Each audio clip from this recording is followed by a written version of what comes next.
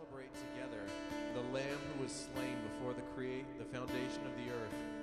Lord, even as the Jewish people celebrate their freedom, the exodus from Egypt, God, we celebrate our deliverance as well from sin and shame and the power of the enemy.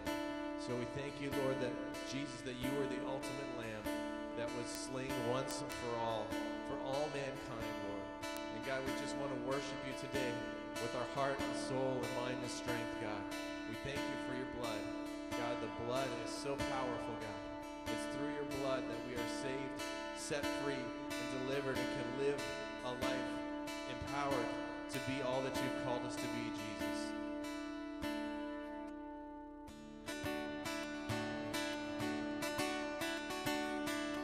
And what can wash away my sins? Nothing but the blood of Jesus.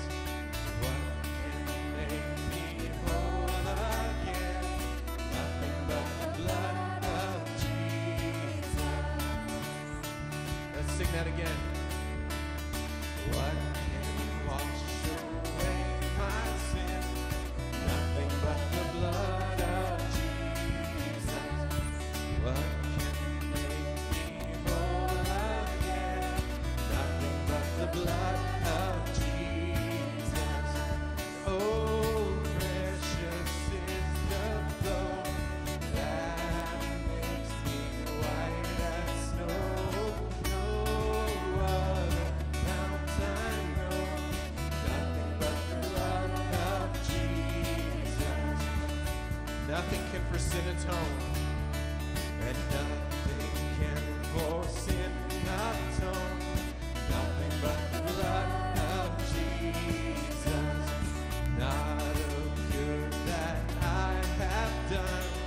Nothing but the blood of Jesus. Oh, precious is the flow that makes me white as snow. No other fount I know. Nothing but the blood of Jesus. Let's sing about the blood.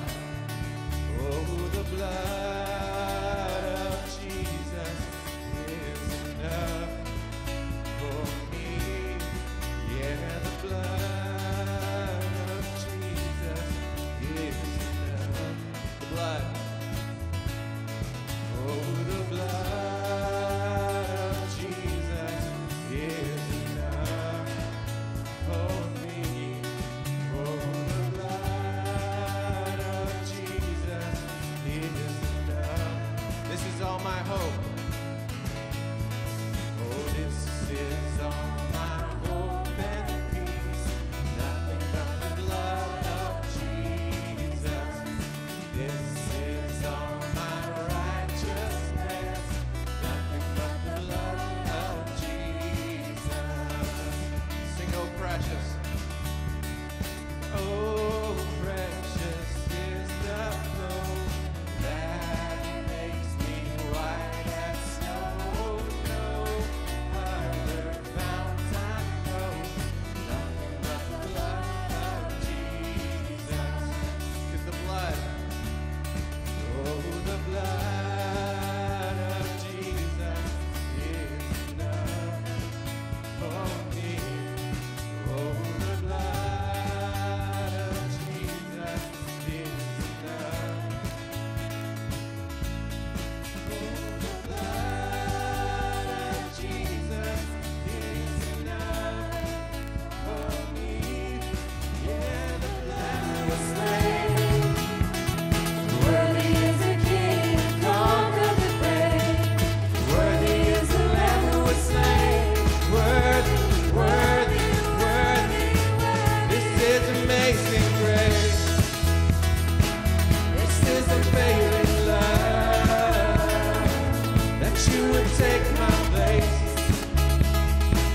That you would bear my cross. You would lay down your life. That I would be set free. Jesus, I sing for all that you've done for me. This is amazing.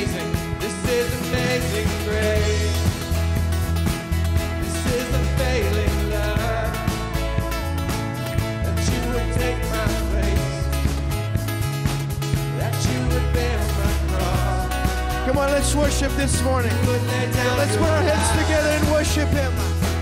That I would be set free.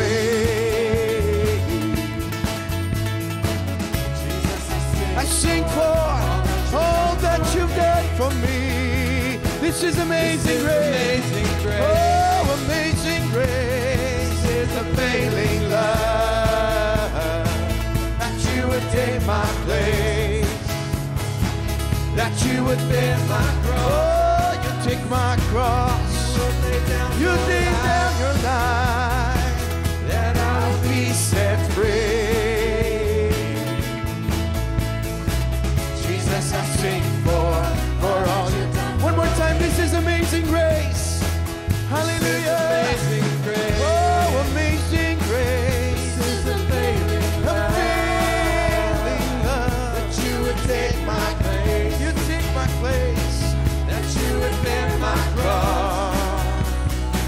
That you would lay down your life. That I would be set free.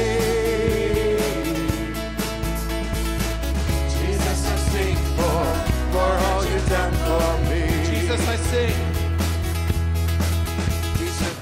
Jesus, I sing for all you've done for me. Oh, I sing. Jesus, I sing for all you've done for me. Somebody give a shout of praise. Hallelujah. Oh, yes, God. Come on, lift up your hands. Lift up your hands to Him this morning. This is amazing grace. This is unfailing love. That you will take my place. That you would bear my cross. Come on, tell Him this morning. Make this your prayer to Him. Your worship to the King. Oh, that would be set free. Jesus, I sing for all you've done for me. One more time. This is amazing grace. This is amazing grace. This is unfailing love. That you would take my place. That you would bear my cross. That you lay down your life. That I would be set free.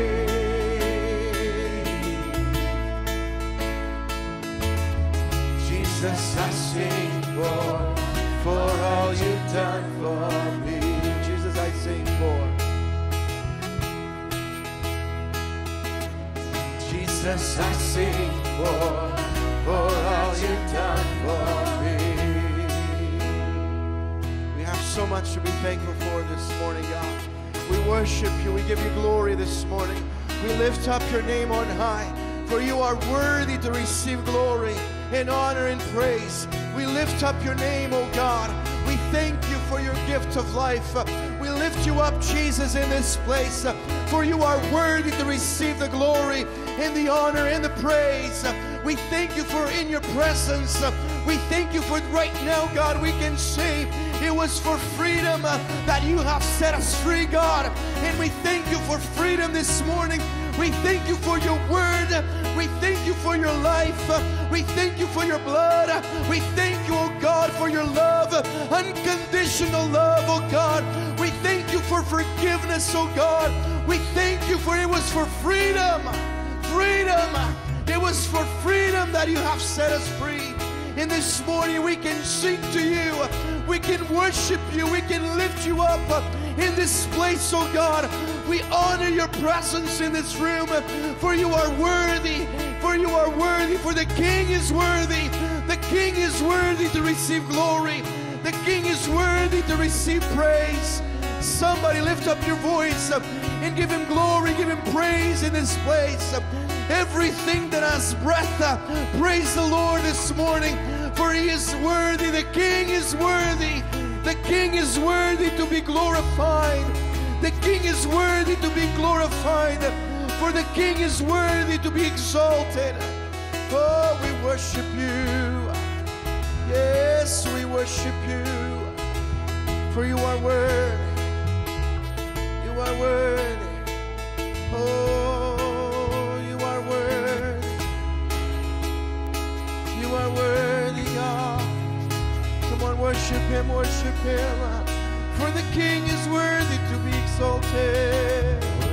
The King is worthy to be exalted. Worthy is the King who conquered the grave.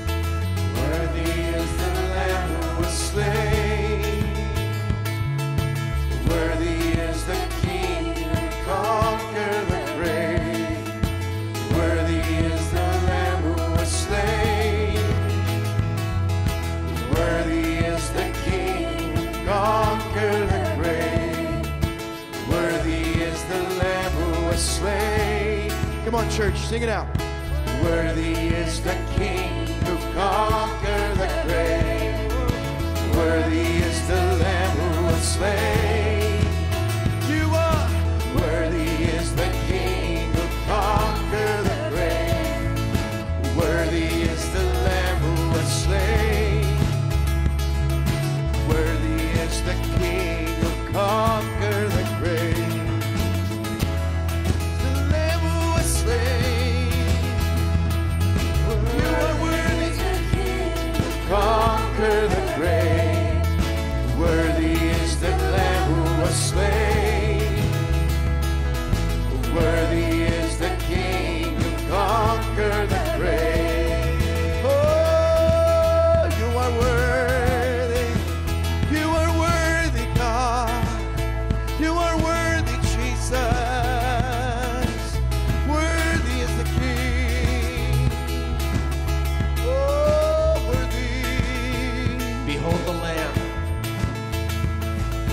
Behold the Lamb, the righteous one. The power of sin is overcome. Yes, oh He God. bled and died for all our sin, so you and I Yes, you are. could enter in. Yes, we could. Can I offer up to you? Yes, we do. You laid down your life, give my all to you. Give sacrifice.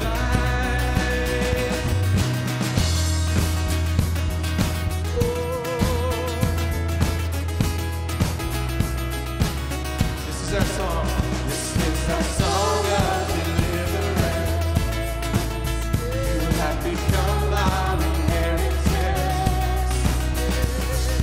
Holy One, you have overcome. We exalt you now, our champion. Yes, This we is our do. song of deliverance. Yes, oh God. Become our inheritance. Yes, oh. Holy One, you have overcome. We exalt Yes, you God. now, our Hallelujah. Yeah. We worship you, Lord. Behold the Lamb, the risen one. Behold the Lamb, the risen one. Yeah, yeah. Exalted now, God's only Son. He reigns on high. He's glorified, our King forevermore. Yes, Lord. This is our song of deliverance. Song of You have become deliverance. our inheritance. Yes, oh God.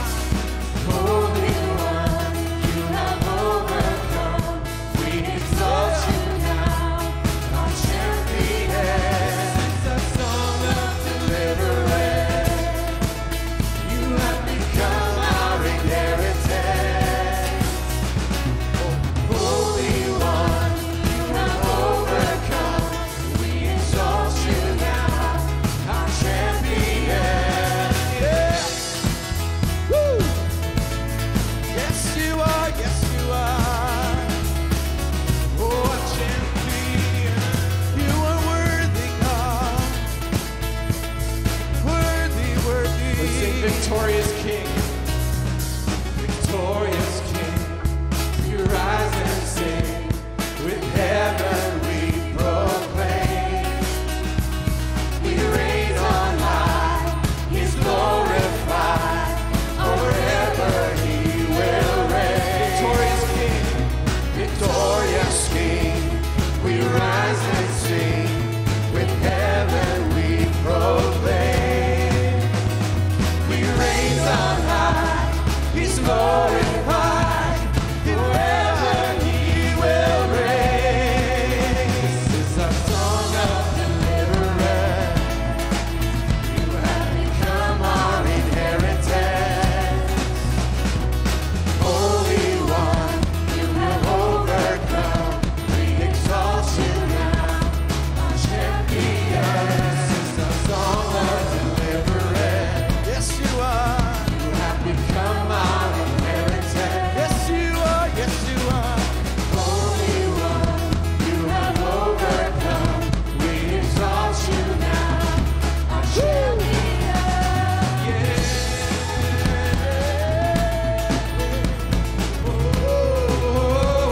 Come on, come on. Put your hands together. Let's worship Him. He is worthy. He is worthy. Overcome. Oh, overcome. Victorious One, give Him praise. Yes, you are. The Lamb has overcome. Give Him praise. Victorious One. Yes, you are. Yes, you are. Yes, you are.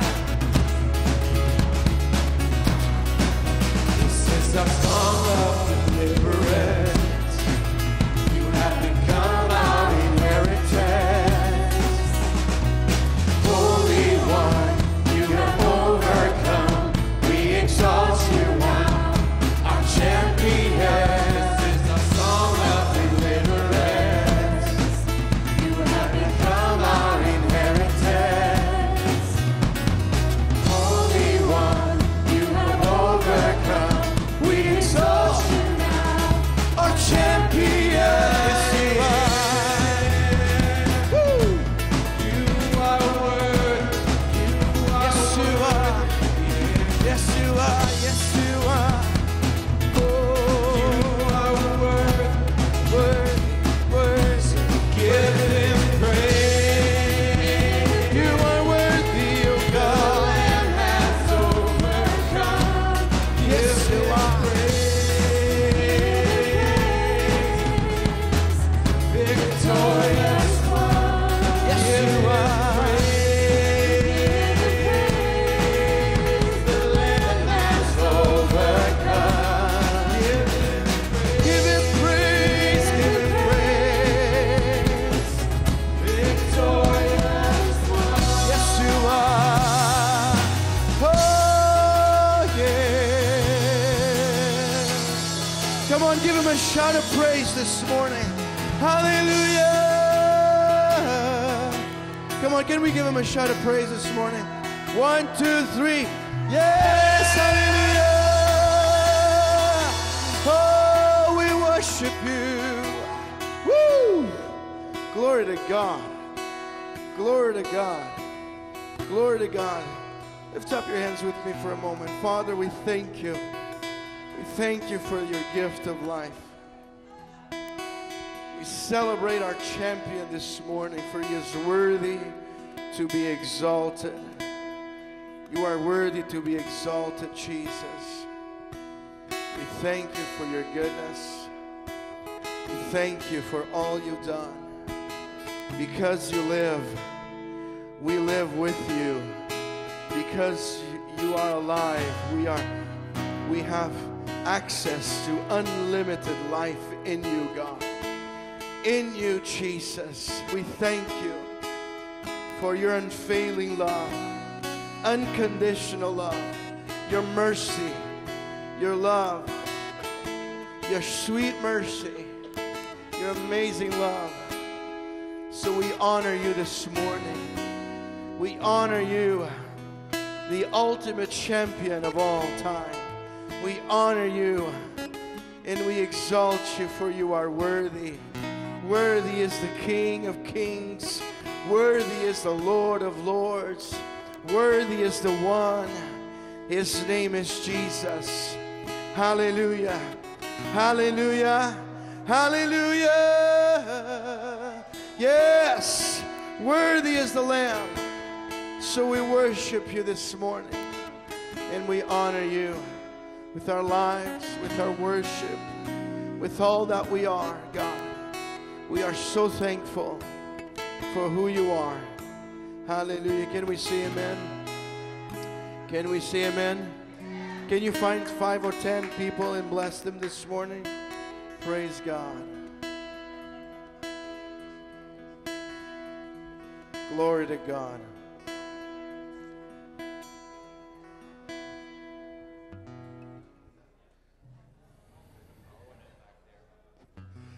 Glory to God.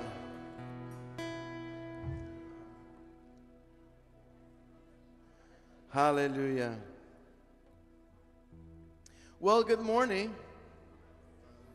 Can we say happy Passover? Is that a good thing? Happy Passover. Happy Passover. It's risen. I think we can say happy Passover, can't we? Yep. Happy Passover, everybody. Maybe some of you are not expecting this morning. We love surprises, so we're celebrating Passover and this morning, and we're just it's been I don't like to call them traditions, because we don't do things by tradition or religious acts, but we love to do this every Passover, celebrate this time and the feasts, and Pastor Stu and Sarah a few years ago, they kind of brought this to us, and since then we've just been running with it. It just brings us back to our roots, brings us back to who we are, and I can't wait to sit there and eat a few things. One of them is actually jumping at me. It's that apple something. What do you call that thing? Sure. I call it apple with sugar and cinnamon or something. There's sugar in that thing? Honey. It's honey. It's honey, sorry. It's the pure sugar. Anyways, and this morning we have Pastor Ron and Nancy with us. It's always an honor to have him in the house. And in just a few minutes, he's going to come and he's going to share the word, and then we're going to go transition right after the word into our Seder meal this morning. And it's a process. So you're going to sit back, you're going to relax, and we're going to guide you through everything. There's a steps, there's a process through it all. And I don't know if some of you were here last week, but we have our friends Joel and Rachel in the Bia and Dara, all the way they're from everywhere. They were in Portugal, then they were in Mozambique, and then they were in England, and now they're doing the race around the world kind of thing. And I think they're landing now. Joel and Rachel, when I met them in Bible college, when I went to Bible college, they had just got married, and they helped me through that process because I went to Bible college alone. Bella was home with Andy. I was away from Bella and Andy for a while, and they kind of just guided me through it all. So and how the world is small, and suddenly things come around, and here we are. It's all good. So are you ready to bring your tithes and offerings to the Lord this morning? We're going to receive the offering. We've been having such God has been so faithful to us, in the favor of God financially has been amazing. I've been hearing so many good reports of how God has really been pouring out. Even just if you weren't here last Sunday, Joel testified of how the Lord told him during the conference to sow an amount, and it was more than he could ever think, and then he thought that was, then the Lord switched that to a $300 amount, and then just, days later, the Lord had given him exactly amount in his account. So we don't give because we are waiting for God to give exact the same amount. We give because we want to be obedient to His word, and we want to just sow into His kingdom. And this morning, it's always we do this all the time. We're going to receive the tithes and offerings right now, but then we want to take a second offering to bless Ron and Nancy as well in their ministry. And you know, it's always a pleasure for us when we meet with them, and they pour into us, and they come into the river and they pour into the house. So we're going to take a second offering this morning just to bless them, to pour into their ministry, a seed that will multiply, because we can never hold back in our seed, because He gives seed to the sower. So as we sow, He will increase our seed. So right now we're just going to take up the tithes and offerings for the house, and just in a moment we're just going to receive a seed offering into their lives. If you want to give by credit card or debit, you know the process. You can go to the back and do that, or put your number clearly on the envelope. And you know, we believe in discernment, but we don't want to be discerning the numbers on that envelope, okay? So help the process. Print. So can we stand together as we receive the tithes and offerings this morning, and as we declare, and this is not just a declaration of like, oh, okay, here we go again, we do it again. These are words that we declare into the atmosphere, and we declare with faith and believe. As we declare these things, something is shifting. I mean, we've been hearing a lot of amazing testimonies of the goodness of God.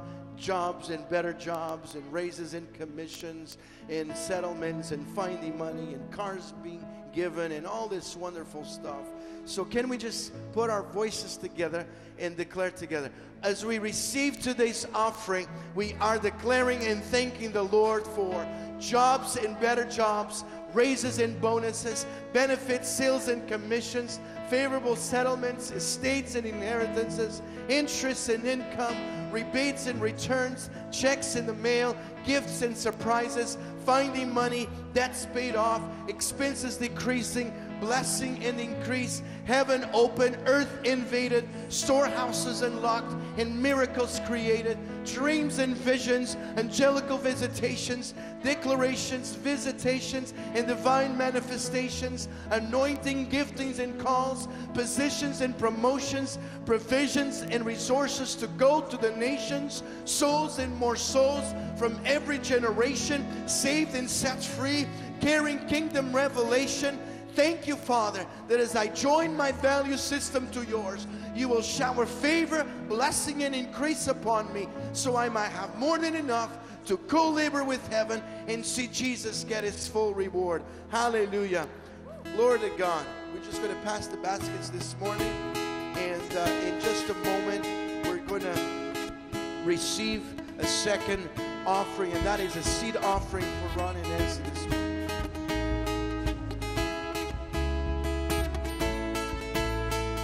We're forgiven,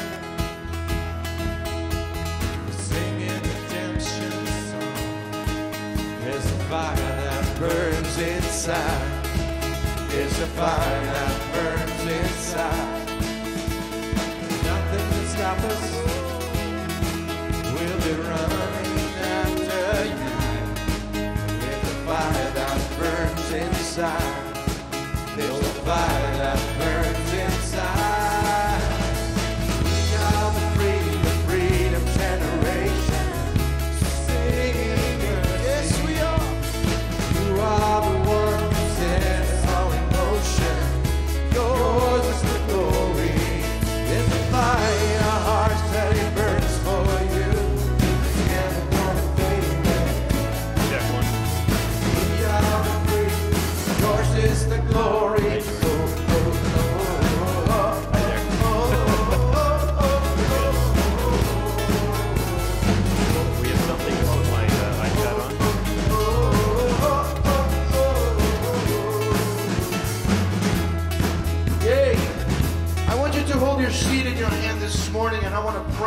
Multiplication over your seed. Can you stand to your feet?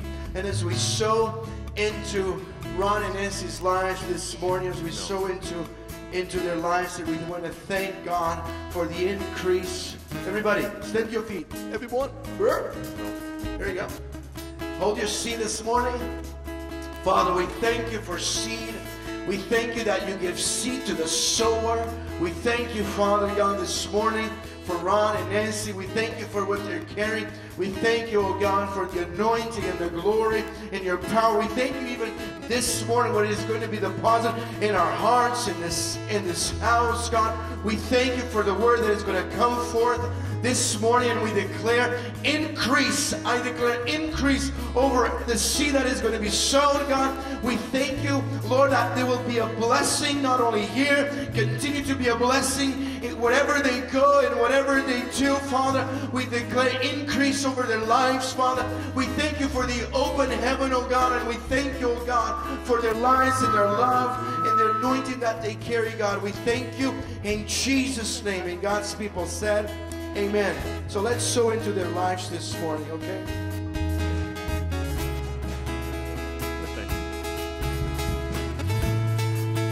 We are the risen. We are the risen. Living life in you. And our passion will not die.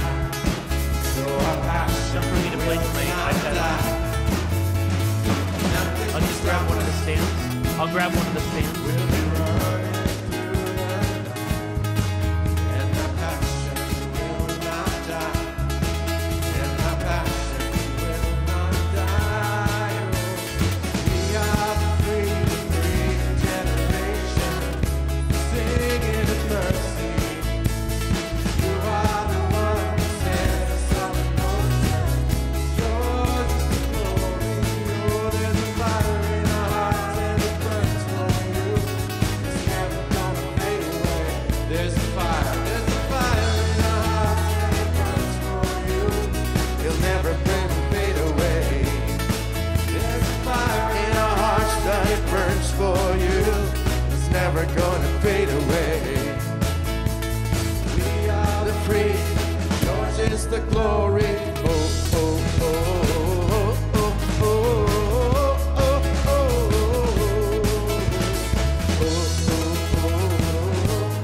oh, oh, oh, yeah. Come on, give him a clap offering this morning. Hallelujah. Glory to God. Glory to God. Woo! Hallelujah. Come on. Can we put our hands together and welcome Ron this morning? Yea, God. Thank you, Jesus. I love the Thank you, intentionality Jesus. of the house. Love you, Pastor Joe. Thank you, love you. Bless you, thanks.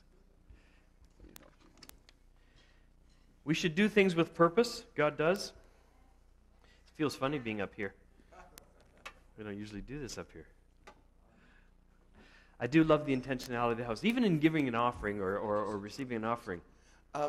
Kojo is going to the Sunday school, so the kids can go down with Kojo this morning. Sorry. Didn't get a chance to say hi to Violet. Hey, Violet. Hi, Violet. Say hi to everybody. Violet is, what, number 8? 6. There's that many behind her? Oh, wow. Number 11 is on the way. Grandchildren, for those that don't know. Only 4 kids. We should do everything with purpose. Everything with purpose. God does everything with purpose, and He does it with excellence, too. We're celebrating Passover this morning. Passover is one of the most important feasts in the Jewish calendar, in the Hebrew calendar. God commanded them to celebrate this annually on a particular date, 15th of Nisan. I don't know if that's said right, but every year since it began, and it began way back when they came out of Egypt.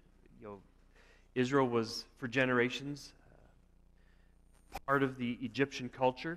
Pharaoh became afraid of who the Hebrews were becoming, thought that they might actually take over one day, which was kind of a prophetic thought, actually, but back then it wasn't a fear.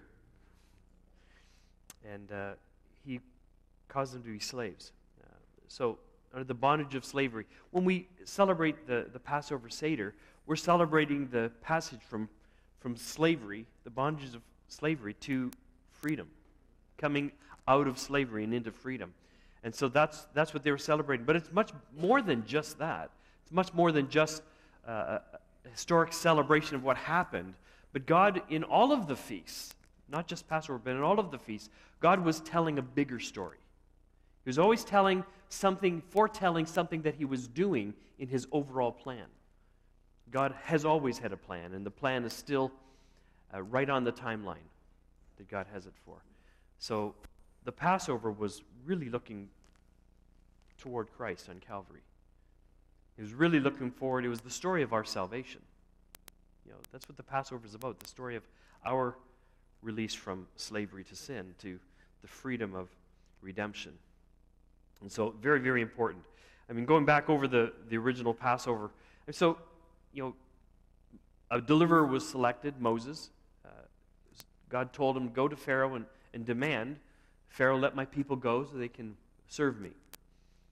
And, of course, Pharaoh wasn't very agreeable to that. I mean, you lose a lot of free labor.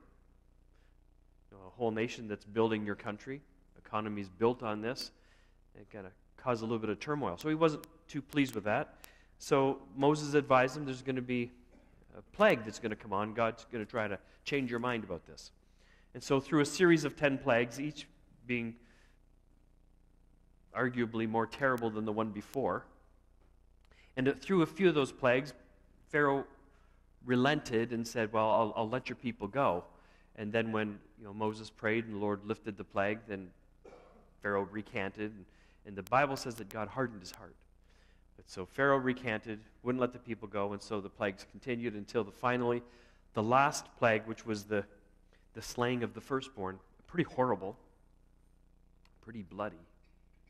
The slaying of the firstborn, and the Hebrews were told that, slay a lamb, sprinkle the blood over the doorpost, and when the angel of death comes, he'll pass over your house. He'll go by your house and go to the next one. And every door that didn't have the blood, the firstborn would be slain. And so that happened, and there was a lot of mourning in Egypt the next morning. Terrible time.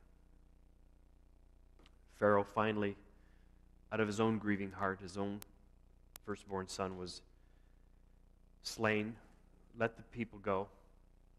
They left, and even after they left, Pharaoh regretted his decision and went after them with his army. And so the armies of Egypt, with their chariots and horsemen and the whole thing, and went after and pursued them, and they were trapped between the Sea of Reeds, the Red Sea, and the Egyptian army. And God said to Moses,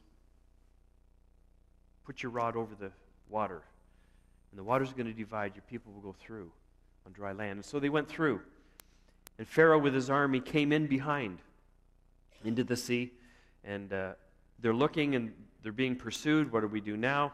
God said, put your rod over the waters again, and they'll return and swallow up the Egyptian army. And God caused turmoil to come even amidst the Egyptians. The wheels began to fall off the chariot. The Egyptians are quoted in the Bible as saying, even their God fights for them, let's run. And they started to turn away from the Israelis, the Hebrews, but they couldn't get away because now their chariots don't work, and they're bogged down in the bottom of the sea. The waters came up, and the Bible records that not one of the Egyptian pursuers survived. And Miriam, on the other bank, began to bang her tambourine and sing a song of freedom, of deliverance, of the tremendous miracle that God had done in bringing them out of slavery.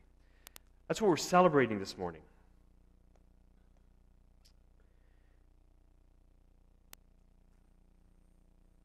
And when we think about that, it's a tremendous thing to celebrate, but I want us to understand the bigger picture when God's pointing toward Calvary, when he's pointing toward the celebration, and the celebrations are always about remembering what God has done, but it's also pointing us toward what God is doing What has he done? Why has he done it? What's the bigger plan, and where do we fit into this? So, there's a couple upper room experiences that have happened in history that have greatly impacted the history of mankind. In his book, Life Looks Up, Charles Templeton remarked about how ironic it was that the course of human history was impacted both positively and negatively by two upper room experiences. One of them was in a drab apartment in London's West Side. I say drab apartment, it was dirty, it was curtainless. There were stacks of articles on the table, more manuscripts, and sitting at the table there's a man working on his writings. And it's a manifesto that would overthrow governments, would enslave millions of people, and affect the course of history for several generations. The man's name was Karl Marx. And the document he was writing was Das Kapital, the handbook for the communist revolution. That was an upper room experience. There's another upper room that figures in the course of history, located in one of the oldest cities of the room, Jerusalem. Here there's a table spread where 13 people were gathered to share a meal. Hear the words of a man whose love and sacrifice would make an eternal impact on human history. And so today I want to look back to that upper room experience with Jesus and the 12 disciples. I want us to consider exactly what happened at that meal, because that was the real Passover celebration, that Jesus was bringing home the meaning of what the Passover was all about. That moment in time, immediately preceding Calvary, just a few hours before Jesus went to the cross. So in Luke 22:16, Jesus said to his disciples, "With fervent desire, I have desired to eat this Passover with you before I suffer." We need to understand that Jesus completely understood what the Passover was about. He wasn't deceived. He didn't misunderstand any part of it. And Jesus was looking forward to the cross, believe it or not, because his actions showed that he was doing all the preparations necessary so things would happen the way they were supposed to happen. He was looking forward. He was looking at the cross. He was aware of it. He knew what it meant. I don't think he relished the thought of it. There was some turmoil in his heart about it, but he was looking forward to it for what it meant. He said, with fervent desire, I've desired to eat this Passover. And there's particular times and events, even in our lives, that as we approach them, that there's a degree of seriousness, there's a degree of import that they carry with them. That because of the circumstances, because of the pressure involved, we might have limited time to say what we need to say. And yet in those particular times, what we say is very, very important. What we say is critical, because it speaks to our most deeply cherished values. There was a movie that Bob Keaton starred in. It was called My Life, and he played the role of a fellow by the name of Bob Ivanovich.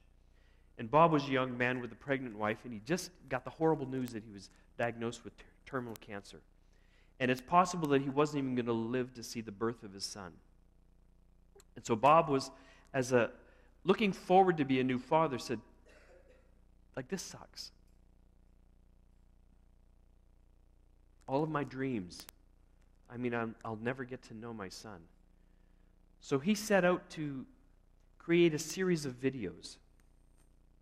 And in those videos, he tried to teach his son all the things that a father would normally teach his son. How to shave, how to drive a car, how to jump start a dead battery, play basketball. He tried to do all those things that he wasn't going to be there to share with his son in person. And he knew that the only influence he was going to have his son would be through these videos. He would never know his son, but hopefully his son would know him a little bit. It would know how much he'd cared. It was important enough. But whatever he was going to do, whatever he was going to say, he had to do it now. I wonder if everything was at stake, how do we make sure that our message gets through? If we want our children, if we want our students, if we want those around us to know what's important to us. If we want them to really hear what we have to say, how are we going to say it? What do we do? If we had a Last Supper to attend, if I had a Last Supper and I was gathering my family around me one last time, and this was the last time I get to speak to them, what are the things that I'm going to say to them? Because what I say speaks to my most cherished values. And I hope what I say is going to be reflective of how I've lived. So Jesus said to his disciples, with fervent desire, I have desired to eat this Passover with you before I suffer. Before I suffer. His disciples are hearing this and going, what are you talking about? This isn't the plan. This isn't why we came to Jerusalem. We came to celebrate. We came to celebrate the Passover. Going from slavery to freedom. This is a party. This is a celebration. We're happy. What are you talking about suffering? Fervent desire. Christ expressing an intensity of longing about sharing this short time together. There's things on his heart that he has to communicate tonight. This is the culmination of his ministry. Of the 3 years that he had with them, this is the last moments. Everything he's taught them becomes summarized in the next couple hours. Jesus was setting them up to hear the climax of all of his teachings. Christ was looking forward to the cross deliberately, purposefully, very intentionally. And we read in John 13:1, as they're in this meal, John 13:1, verses 1 through 5. It was just before the Passover festival. Jesus knew that the hour had come for him to leave this world and go to the Father. Having loved his own who were in the world, he loved them to the end. The evening meal was in progress, and the devil had already prompted Judas, the son of Simon Iscariot, to betray Jesus. And Jesus knew that the Father had put all things under his power, and that he had come from God and was returning to God. So he got up from the meal, knowing all these things. He got up from the meal, took off his outer clothing, and he wrapped a towel around his waist. After that, he poured water into a basin, and he began to wash the disciples' feet, drying them with the towel that was wrapped around him. Now here he is, the Son of God, washing feet as an expression of what was about to occur at Calvary. And we need to understand the context of what's happening. I don't know if you've had a chance to participate in a foot washing ceremony or not. I have. It's very moving. It's very passionate. It's very impactful. And it gives us the opportunity to take pause and to understand our relationships with one another. The world gives a lot of credit to hierarchy, giving homage to people that are above us in the chain, wherever that chain might be, whether it's in society, whether it's in work, regardless of where it is. There's a hierarchy. There's a pecking order that exists in the world. And we need to understand in the kingdom it's not like that. There's not a pecking order. We don't have a king that looks down on us. We have a king, a sovereign, that raises us up and treats us as equals. That's pretty hard to believe. He wants us to be seated with him in heavenly places. He doesn't want us to serve him. He wants us to reign with him, to rule and to reign with him. God doesn't look down on us. The first misconception of God is that he's a God that's looking for a fault to pick a fight with. And that's not who he is. Not at all. As his hands were on their feet, as Jesus was washing the disciples' feet, he's loving them. He's got every one of them individually on his heart, and he's loving them through his hands as he's washing the dirt off their feet. And he's projecting that love not only into them, but into every person that will ever live. He's thinking about you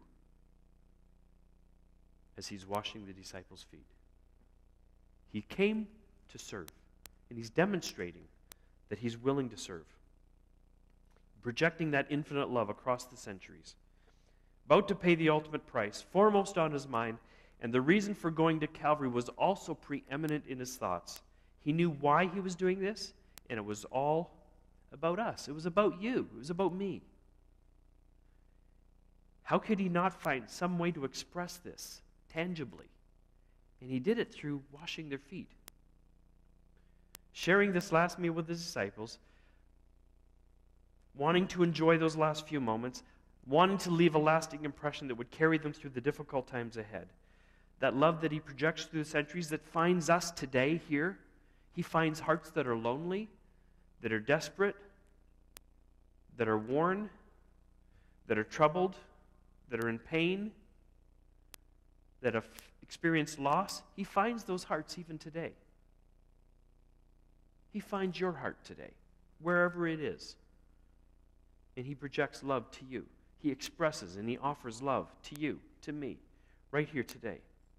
And that connection was felt and known by Jesus centuries ago in the upper room as he's washing their feet. I don't believe the disciples had the capacity to fully understand what was happening. I don't think they understood. Peter himself said, "Lord, not me. Don't wash my feet. I should be washing your feet." Peter, you don't understand. If I don't wash your feet, you can have no part of me. He wasn't just talking about washing feet. There's something more happening here. Peter, in an emotional response to that shocking statement, if I don't wash your feet, you can have not my feet only, but my head also. Wash all of me. Good move, Peter. Good move. Because Jesus wanted them to understand what's happening.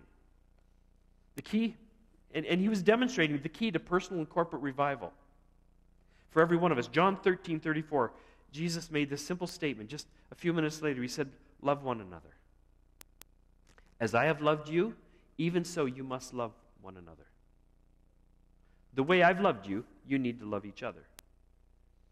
By this, not because you can preach, not because you're anointed, but by this, everyone will know that you're my disciples, if you love one another." How often do we fight? How often do we project anything but love? But the only way that people are going to know we're his disciples is if we love one another. Because that's what he projected. That's who he is. That's what he did. He loved them. He could have chosen to do all kinds of other things. He chose to love. He chose to demonstrate love.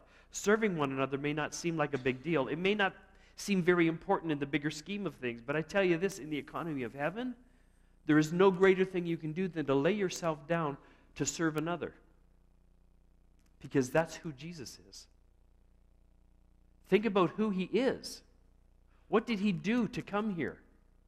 He laid it all down. John 13, starting at 12. When he had finished washing their feet, he put on his clothes and he returned to his place. "Do you understand what I have done for you?" he asked them. He just did this. And he says, "Do you understand what I have done for you?" Because he knew they didn't. "You call me teacher and Lord, and rightly so, for that is what I am. Now that I, your Lord and teacher, have washed your feet, you also should wash one another's feet. I have set you an example that you should do as I have done for you. Very truly, I tell you, no servant is greater than his master, nor is a messenger greater than the one who sent him. Now that you know these things, you will be blessed if you do them." So, what did he do? Jesus laid aside his garments that night, just as he had laid aside his glory in heaven and his privileges as the Son of God. He washed men's feet, a menial act of service, just as he died the degrading death of a criminal. And when Jesus had finished washing their feet, he took up his garments and he returned to his place of honor at the table. Just as he was taken up from the grave, and was seated again with God the Father. In this upper room, the Son of Man stripped off his garments, got down on his knees, and he washed the dirt off the feet of those whom he had called to follow him. Do you understand now? As a fitting symbol of his whole life and leadership, he washes the dirt off our feet. He washes the sin off of our lives. And if I don't do this, if you don't allow me to wash your feet, you can have no part of me. Do you understand what I've done for you? Do you understand why it's necessary? Passover. Which brings us to Jesus' words in John 14:1, and he says, "Don't let your hearts be troubled." All this is going on, and the disciples are in a state of turmoil. What is he saying? What is he doing? What does this mean? What's going on here? Like, we don't get it. After 3 years, we still don't get it. Don't let your hearts be... Their hearts were troubled. Don't let your hearts be troubled. Trust in God. Trust also in me. Troubled. Inward commotion. Taking away the calmness of our mind, of our spirits. It disturbs our equanimity. It causes disquiet. We're restless. We're troubled. They were troubled, and the troubler in the scene was Jesus. How can I not be troubled? You're throwing everything upside down. I am troubled. Trust me. You trust in God? Trust also in me. Don't be troubled. The word heart in Greek is the word cardia.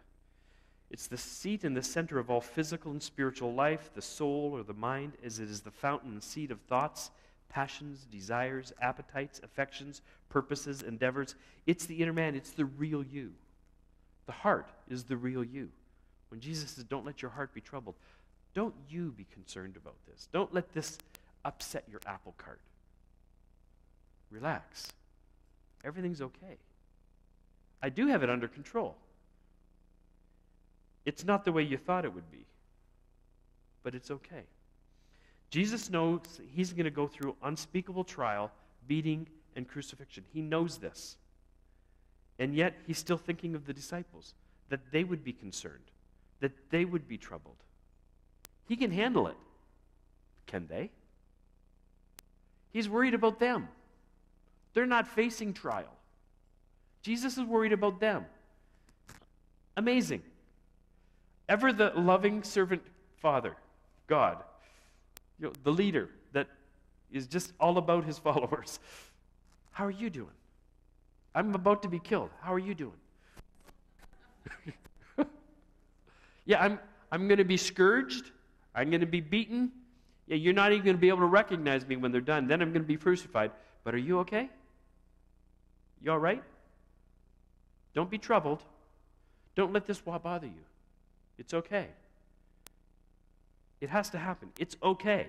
I'm okay with it. You need to be okay with this. How can I be okay with this, Jesus? How can I possibly be okay with this? In the context of the evening and what was about to transpire, Jesus was saying they needed to strengthen their faith. He's telling them, difficult days are ahead. Sounds familiar? I need you to be strong. I need you to stand firm in your faith. And you need to trust me like you've never trusted me before. So in the midst of anxiety and troubled hearts, Jesus reassures his friends. He reassures them of 6 things. We have a place in God. His heart is for us. Just by the way he's talking to them. What he's facing and his concern, we have a place in God. His heart is for you. To make sure you're okay. That he's going to return. His absence, his parting is only temporary. That we can know the Father and we can know him intimately, personally.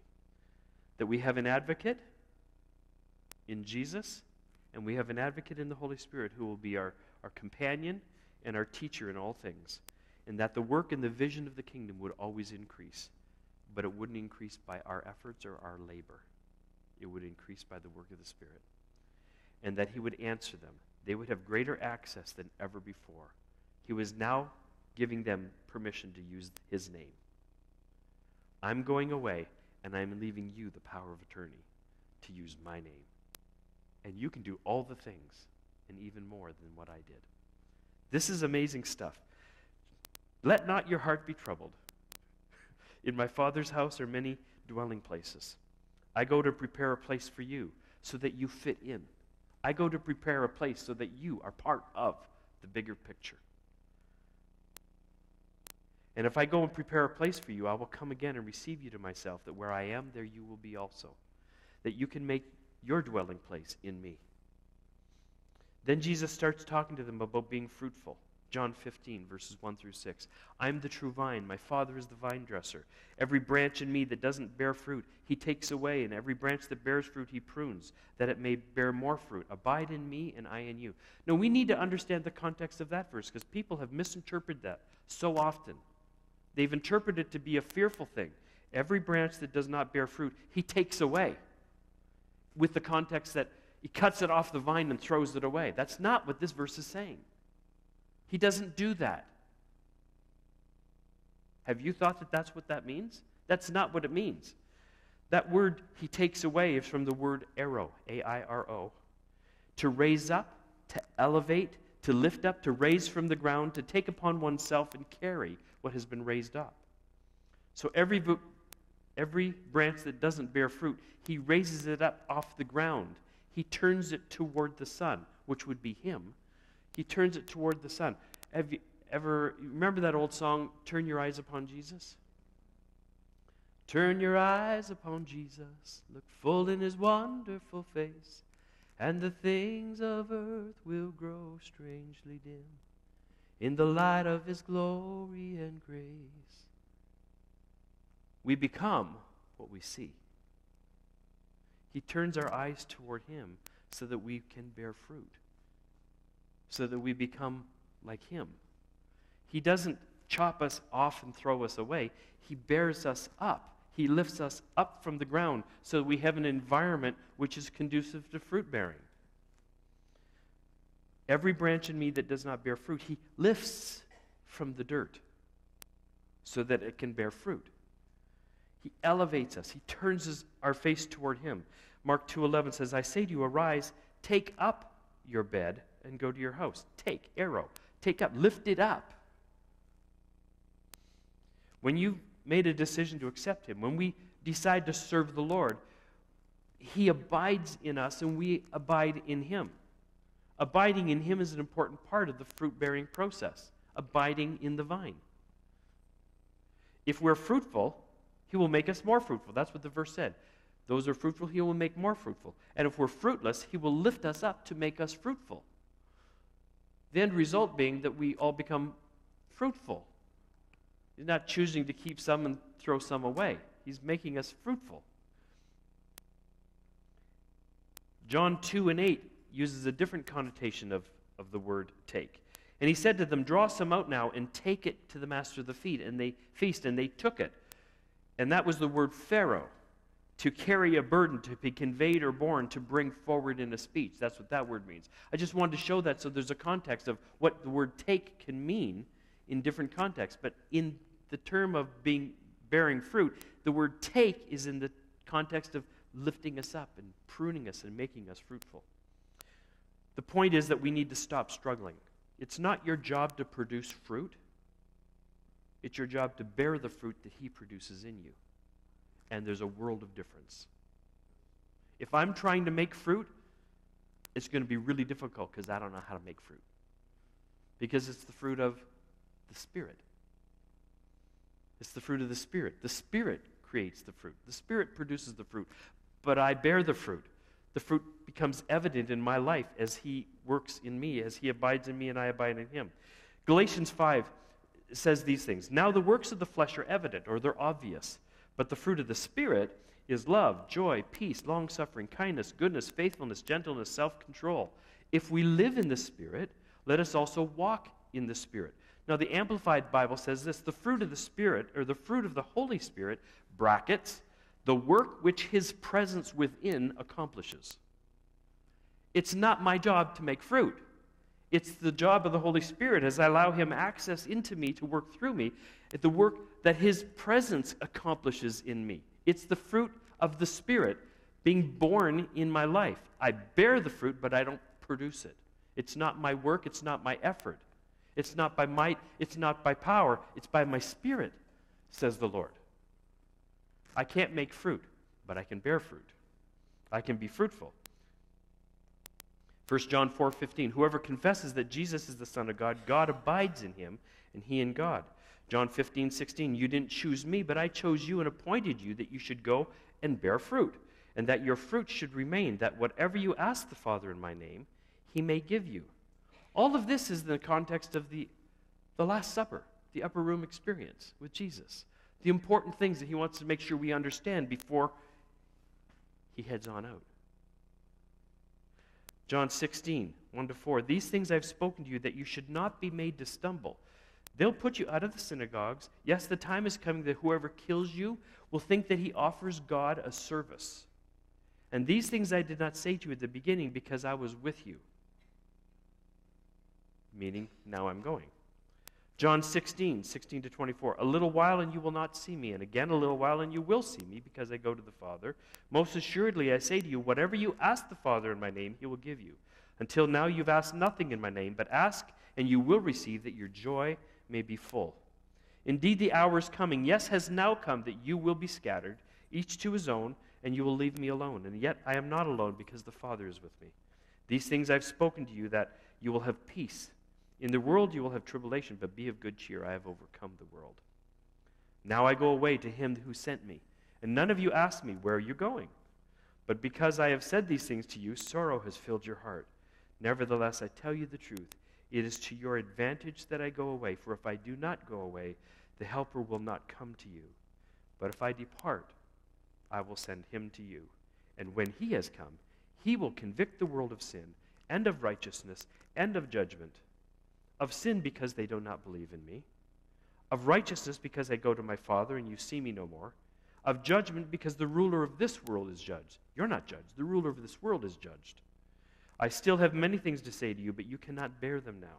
However, when he, the Spirit of truth, has come, he will guide you into all truth. For he will not speak on his own authority, but whatever he hears, he will speak, and he will tell you things to come. He will glorify me. He will take what is mine and declare it to you. All things that the Father has are mine. Therefore I said that he will take of mine and declare it to you. And I will pray the Father, and he will give you another helper, that he may abide with you forever, the Spirit of truth. But you know him, for he dwells with you and will be with you. Allos, that word Greek, is for another. Another meaning the same as. He's going to give you another helper just like me. That's what Jesus was saying. Another helper, the allos helper, that looks just like I look. He does exactly the kinds of things that I would do. You won't be able to tell the difference between him and me. Another that looks just like me. You'll feel comfortable with him because you know me. You'll know him.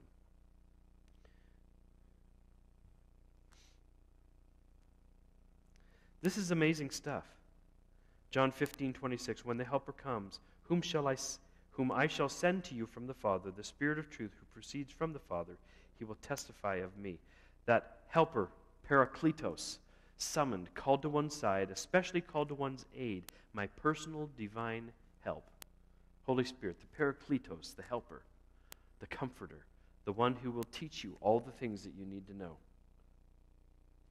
Aletheia, truth, objectively, what is true in any matter under consideration. Authentic living, personal excellence. Isn't that great? What Jesus is providing, the access he's giving us at this upper room, this celebration of Passover. We're going to be fruitful. I don't have to be afraid. All the things that he has, this Son of Man, who God has given everything under his authority, is giving himself up for us, that we will be okay. He's making provision for us through the Holy Spirit, and we'll be able to love one another, not through our own natural love, but a supernatural love that he endows upon us to be able to do things that we wouldn't be able to do. John 16:8, which he will convict the world of sin, of righteousness, and of judgment. The agleko, conviction, to bring to light, to expose, to convince, to reprove. Holy Spirit will come and give everyone a clear revelation of sin, of righteousness, and of judgment. Of sin because they do not believe in me. Holy Spirit wants to convince the world that Jesus is the cure for sin. There is only one cure for sin, and his name is Jesus. That's why we celebrate Passover. Because I want to be free. And I'm glad that I am free because of the Lamb whose blood was shed on the doorposts of my life.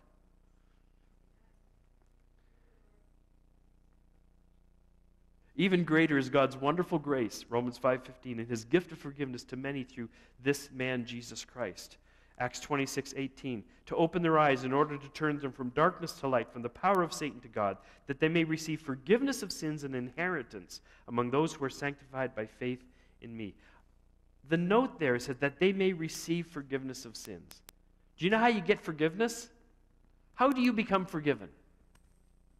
You receive it. Really.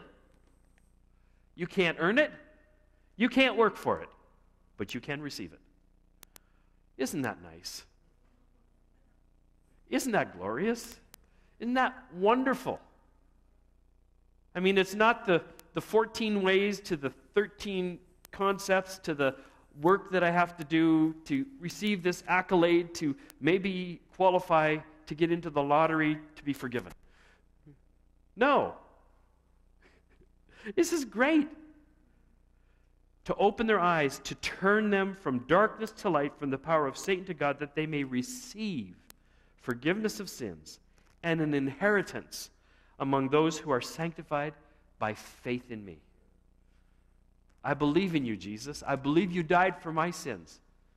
Then you're forgiven. Oh, it's that easy. It was that easy. You don't earn forgiveness. You don't work for forgiveness, but you receive forgiveness. You receive it. John 16:10, convicting of righteousness, because I go to my Father and you see me no more. Holy Spirit wants to convince the world that Jesus did it right. He did it the only way that was right. He lived the perfect sinless life, and he laid himself down, the spotless Lamb of God, paid the price, the penalty for sin, and he did it for us, and we receive it. Convincing them of sin. Jesus did it right, convincing them of righteousness, that there is a righteous way to approach God. There's a way to find ourselves in alignment with God, and it's through Jesus. Romans 5:17, much more those who receive abundance of grace and the gift of righteousness will reign in life through the one Jesus Christ.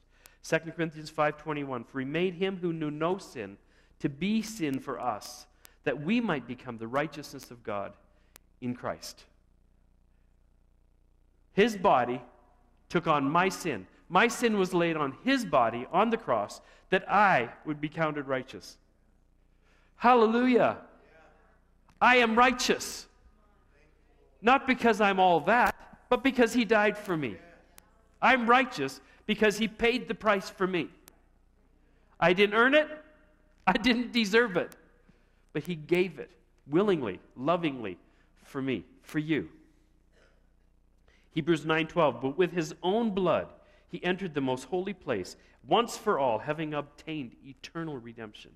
It's no longer an annual sacrifice that the blood of bulls and goats will cover my sin for a temporary period of time. But he did it once and for everybody, for all time, for all the sin that ever was committed or ever would be committed. He's already forgiven you for the things that you're going to do down the road that would be called sin. He's already forgiven them. It's already under the blood.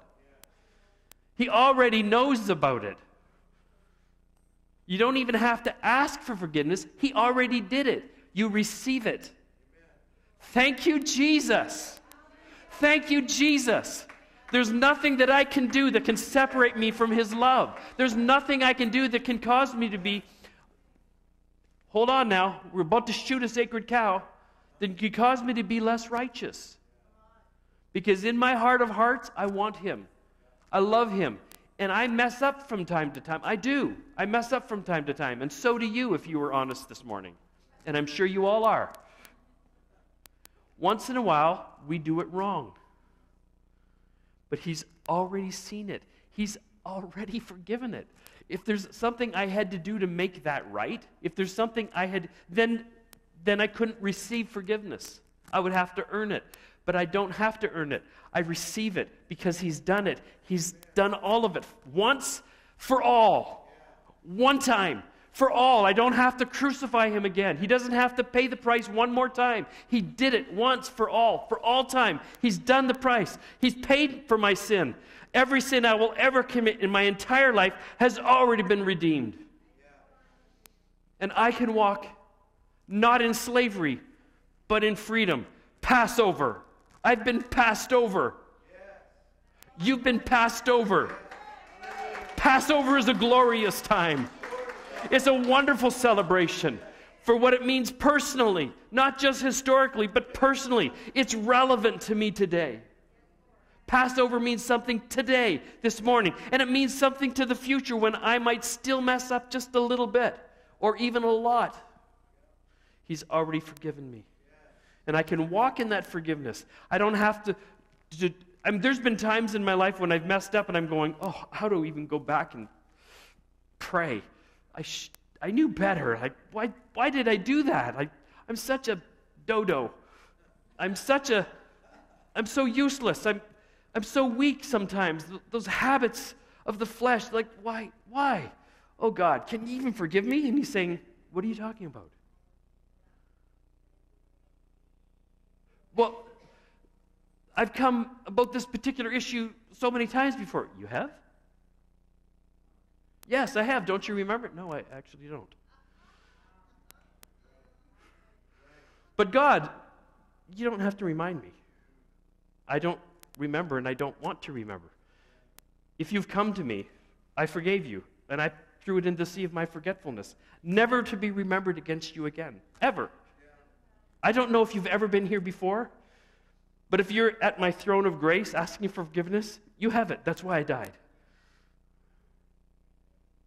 Why would you even have to ask? Of course you're forgiven. I just want relationship with you. Every time we come to the cross, every time we come looking for forgiveness, we have it because he forgave us. He died for your sin so that you would be forgiven. Always. He wants you to know freedom in walking in a relationship. He longs for the relationship with you. Every time you come, it's the first time. And of course you're forgiven the first time. Who doesn't get a second chance?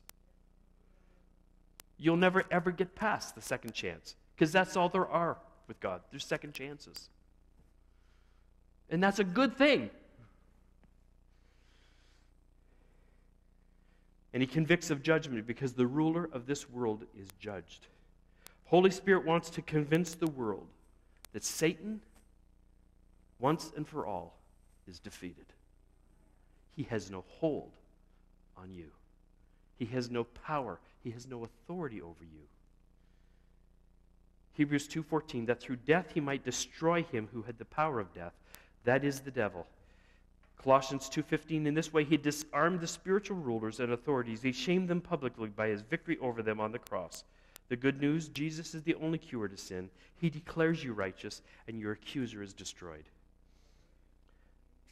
2 Corinthians 5:18-21, now all things are of God, who has reconciled us to himself through Jesus Christ, has given us the ministry of reconciliation, that is, that God was in Christ, reconciling the world to himself, not imputing their trespasses to them, but has committed to us the word of reconciliation. Now then, we are ambassadors for Christ. As though God were pleading through us, we implore you on Christ's behalf, be reconciled to God. For he made him who knew no sin to be sin for us, that we might become the righteousness of God in him. He has made us alive together with him, having forgiven you all trespasses, having wiped out the handwriting of a requirement that was against us, having nailed it to the cross, having disarmed principalities and powers, he made a public spectacle of them, triumphing over them in it. Acts 26:18, to open their eyes in order to turn them from darkness to light, from the power of Satan to God, that they may receive forgiveness of sins, inheritance among those who are sanctified by faith in me. We receive forgiveness. Beautiful. Jesus was cursed on the tree in our place, bore our sin in his own body. He didn't bear his sin in his blood. He bore it on his body. And as his blood was shed, his pure, perfect, spotless blood washed away all the sin. His blood was just as holy on the cross as it ever was. As he offered the sin sacrifice to God, he was covered with pure, innocent, justifying, redeeming, sanctifying blood. and he was able to dismiss his spirit into his Father's hands. Jesus is the only cure for sin. He declares you righteous. Your accuser is destroyed. You are forgiven, healed, and free. And Christ left his disciples with an unforgettable evening. Who won't remember Jesus washing their feet? Who doesn't remember Jesus washing their feet? Do you remember the day you came to Christ? Who doesn't remember Jesus washing their feet? I'm sure the disciples had that night in their memory for the rest of their lives. Jesus washed my feet. And later on they understood it. Especially Peter. They carried that night forward them through some tough times. The next few days, the next few weeks were rough, but it carried them. I want to close with these final parting comments. As they were eating, Jesus took the bread. He gave thanks, saying, now get this. This struck me. As I was studying this really struck me. As they were eating, Jesus took the bread, he gave thanks, and he broke it, and gave it to them, saying, this is my body, which is given for you. Do this in remembrance of me. Then he took the cup. When he had given thanks, he gave it to them, and they all drank from it. And he said to them, this is my blood of the new covenant, which is shed for many. Do this in remembrance of me. Before his body was broken, before his blood was shed, he gave thanks. He was thankful for the cross. He was thankful for the cross. So when I said he was looking forward to the cross, I know people would say, no, I mean, you have to look at Gethsemane. He did not want the cross. No, I'm telling you, he was thankful for the cross. He took the bread and he gave thanks. He said, this is my body broken for you. This is the blood of my covenant shed for many. I'm giving thanks for this. Do this in remembrance of me. When you remember, be thankful. As we participate in the Seder meal today, let us do so joyfully, thankfully, celebrating our passage from slavery of sin to the freedom of redemption, to the freedom of forgiveness, the freedom of salvation through the bread of the precious Lamb of God, that by faith is applied to our hearts. What do you say about this Jesus? He's good all the time. Let's stand.